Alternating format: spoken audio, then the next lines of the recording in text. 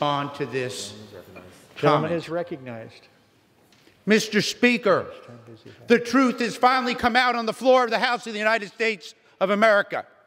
I heard some of my Democratic colleagues stand with me, with Israel, with our ally, to fight terrorism with a defensive weapon system. And what did we just hear?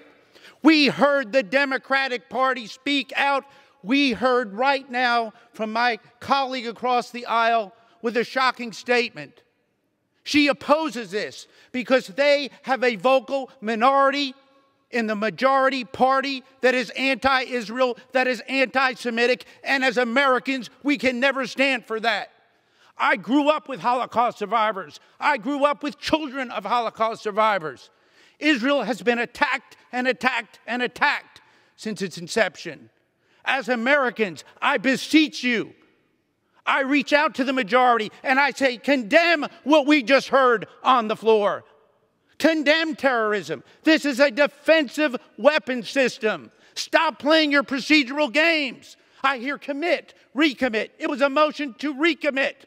You just saw something on this floor I thought I would never see, not only as a member of this House, but as an American.